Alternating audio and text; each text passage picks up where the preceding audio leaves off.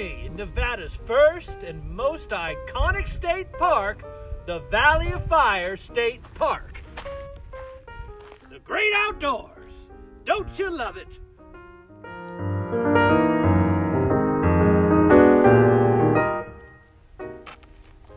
Red vistas, strata of mountains, for as far as the eye can see and in every direction. Methinks I've stumbled upon some foreign planet, far, far away from the sun.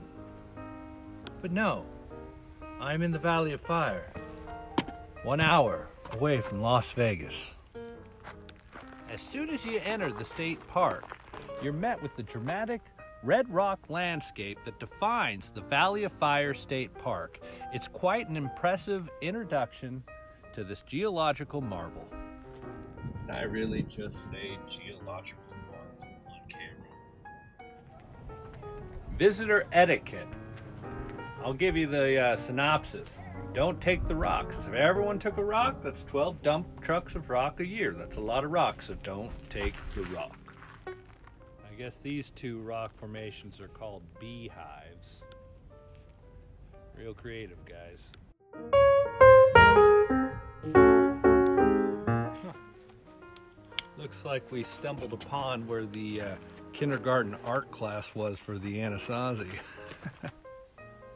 Look at the detail of that little goat.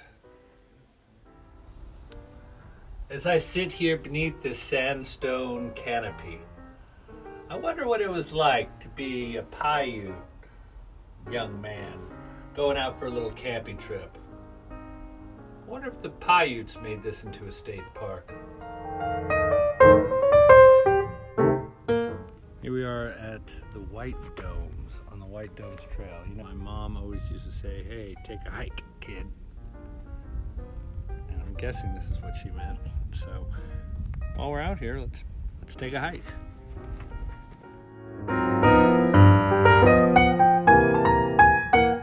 As you cross into the east entrance of Valley of Fire State Park, one of its most iconic rock formations greets you, the Elephant Rock.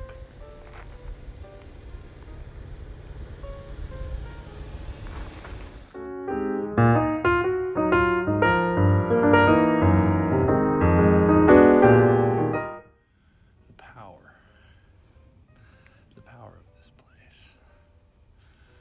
Yeah, nice walk.